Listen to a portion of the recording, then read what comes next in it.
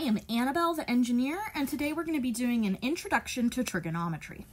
Now, trigonometry is the study of triangles, so I'm going to go ahead and draw out a triangle here for us to look at.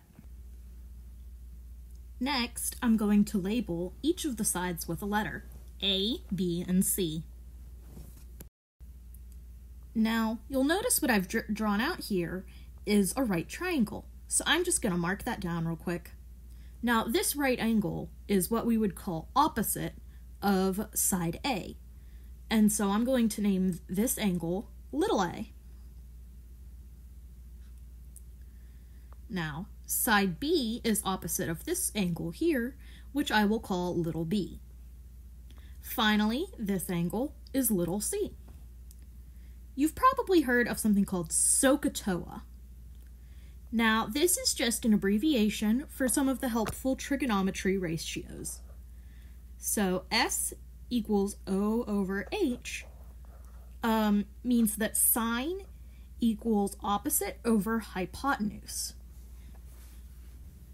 One of the important things to remember when doing these trig ratios is that all of this has to be done with respect to one angle. So, opposite is going to be a certain side with respect to that angle. Hypotenuse is going to be the longest side of the triangle. A, adjacent, will be the certain side with respect to the angle. And also, C means cosine and T means tangent.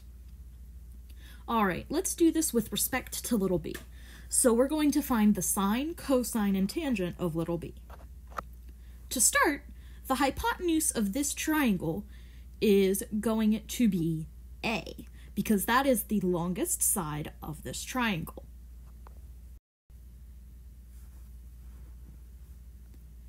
Next up, we need to find the opposite side, which here is B, and finally the adjacent side is A. Now we can find all of the trigonometric ratios of B. Alright, so sine is opposite over hypotenuse, and our opposite is B, and our hypotenuse is A. So the sine of B is going to be B over A. Next up, our cosine of little b is going to be our adjacent over our hypotenuse, where our adjacent is C, and our hypotenuse is still A, so C over A. Finally, our tangent of little b is going to be opposite over adjacent, B over C. One interesting thing to note is that tangent is actually the same as sine divided by cosine. And we can prove this out real quick.